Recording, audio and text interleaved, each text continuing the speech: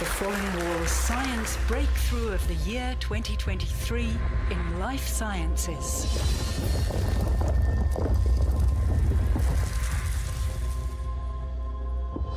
Breaking the wall to a new green revolution. How RNA modification helps build the crops of the future. Chuan He, the University of Chicago. On November 9th, 1989, I was a college student on campus of the University of Science and Technology of China in Hefei, China.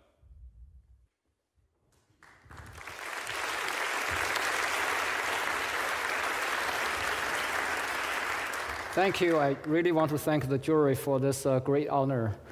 Some of you perhaps not aware of agricultures in the history. The first one occurred about 12,000 years ago, and that converted the ancient human from hunting to gathering. Agriculture began. Second one occurred about the same time of industry revolution, and it's actually led to a variety of different farming techniques that eventually agriculture became a business. The most recent one was the green revolution, which was led by scientists such as Dr. Norman Borlaug. And this led to a variety of different crops with high yielding and supported the global growth of population. Now we're facing the pressure of global population rise again with the complexity of climate change. And we might need another green revolution. In this summit, you've heard about climate change again and again. Global temperature has been rising in the last several decades, led to different consequences. One of the consequences is actually the redistribution of precipitation. Places I was born, China, were actually gain precipitation, but most of the rest of the world, Europe, America, Africa, were actually see reduced precipitation. The higher temperature, the less precipitation will dramatically shape our agricultural practice in decades or even centuries to come.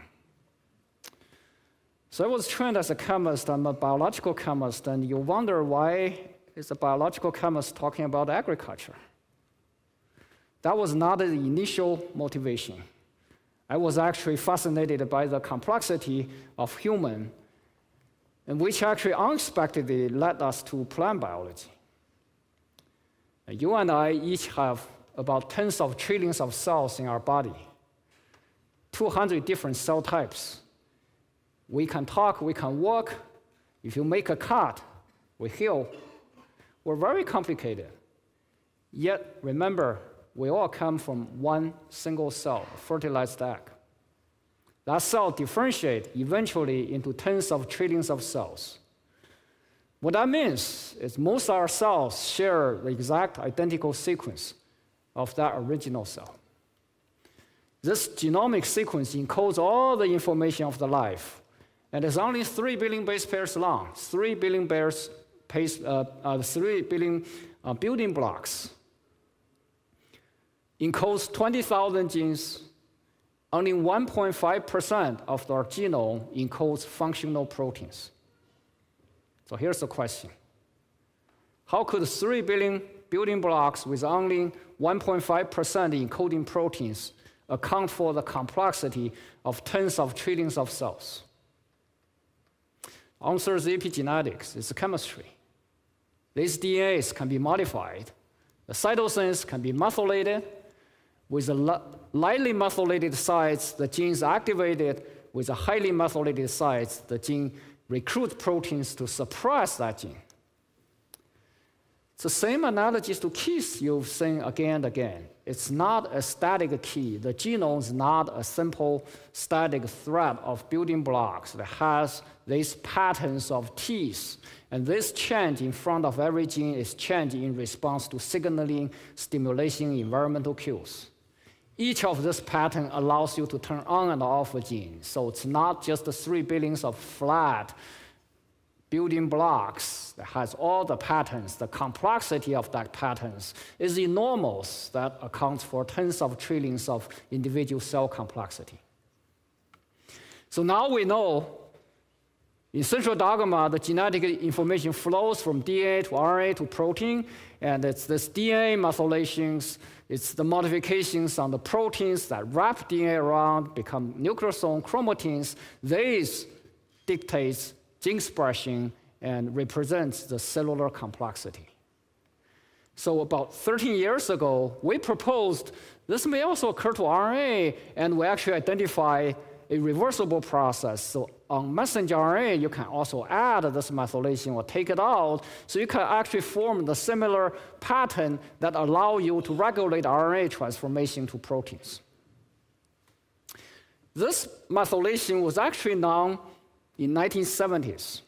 Previously, by other researchers, they discovered this. This is the most abundant modifications internally to mammalian messenger RNA.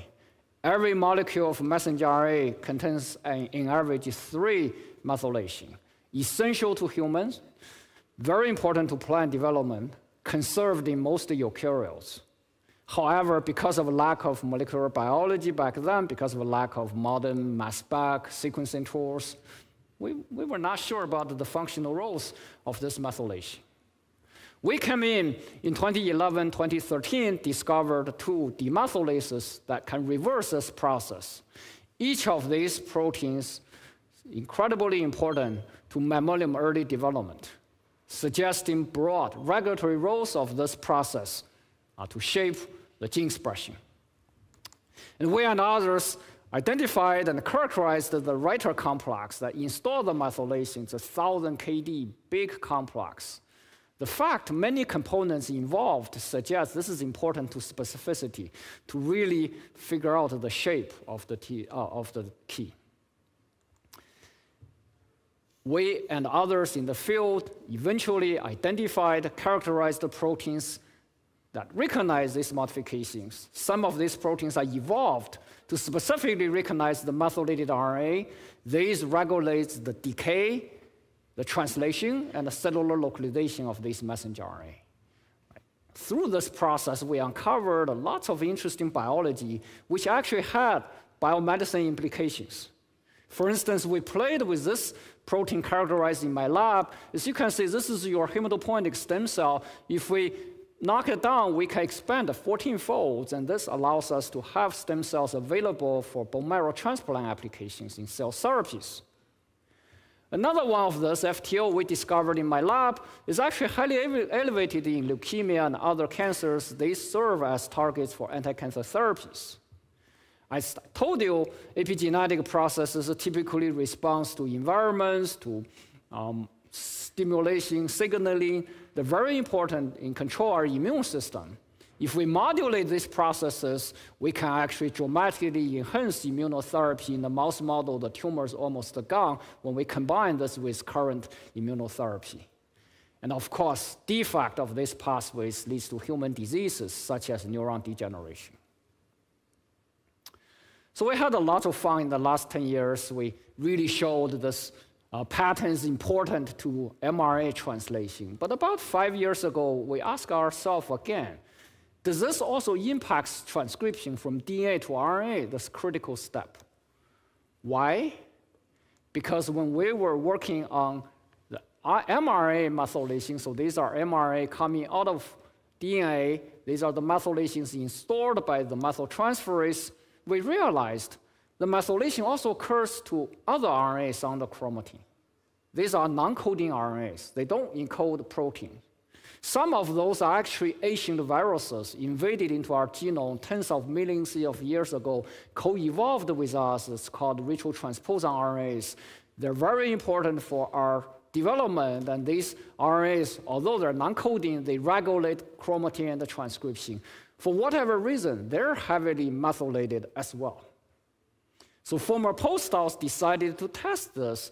They deleted the methyltransferase, depleted the methylation on these non-coding RNAs. So you can see the nascent RNA production from the genome upregulated dramatically. And this is the technology to visualize the openness of the chromatin. As you can see, the intense green fluorescence indicates if we get rid of these methyl groups, the entire chromatin opens up. So this methylation not only regulates translation from mRNA to protein, but it's very important for transcription and regulation of the chromatin state. So this was actually the first paper we published in 2020 to show this discovery, and we had a lot of fun, but then we asked the next question, is this reversible? As I told you, this pattern needs to be reshaped in response to stimulation, environmental stress, and signaling. We went back to the first demethylase, we discovered this FTO protein. It's a very interesting protein. If you knock it out of the mice, mice died at late embryo stage. Those who were born won't be able to survive past the first or second month. If you overexpress it in mice, the mice gain 10% body weight. This one is essential. There's no human being working on Earth with a complete mutation of this one. They are, unfortunately, babies born with partial loss of function mutation, and these have severe cardiovascular neuronal defects. They unfortunately won't survive past the year 1 or 2. We never really know why and how this protein works. We investigated and we realized, to our surprise, the protein works on this ancient viral RNA invaded into our genome, integrated into our genome tens of millions of years ago. These RNAs are there to regulate early development. The methylation, the demethylation shape the RNA and regulate the local chromatin state, which play key roles during early development.